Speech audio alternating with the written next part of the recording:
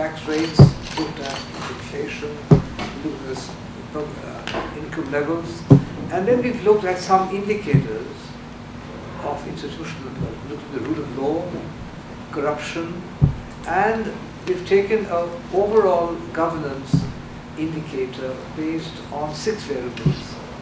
We've tried to update studies that have been done. We've looked at the size of the informal economy, looking at work done 2 years ago by other authors and updating it, trying to blend in 3 indicators on currency, labor force participation, and so on.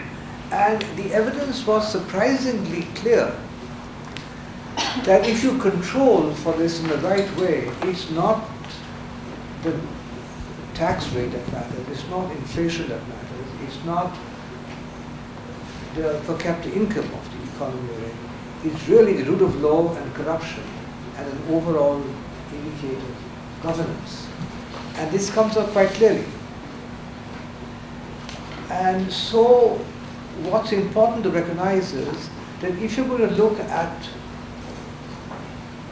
specific policies that affect tax rates and inflation, it's all very important for other reasons. But our study tries to point out that it's not going to fundamentally reduce the growth of informal sectors. So if you do want to control the size of informal sectors, you've got to work on the institutional side, domestic institutional side, the rule of law, corruption, and so on. And we found the evidence here to be very clear. And so the issue is, what can we do to help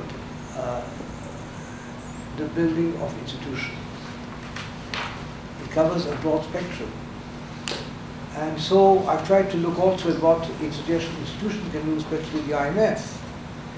And I've tried to say what the IMF is doing and what more can be done.